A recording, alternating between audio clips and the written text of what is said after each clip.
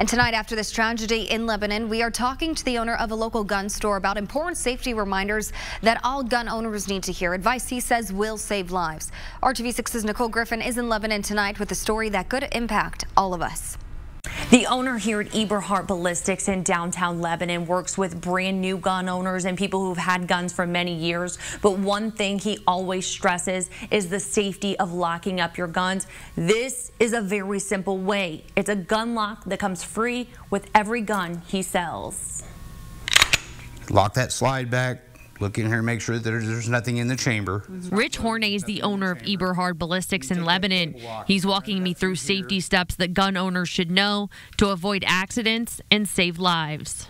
You take this cable, put it all the way through the mag well, bring it back around, lock it. Horney grew up in Lebanon and opened his store 2 years ago.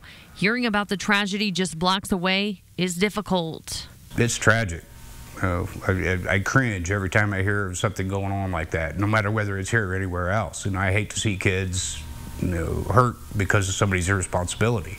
Horney realizes kids are curious and can get a hold of guns easily if the owners are not taking safety steps like using trigger locks and gun safes.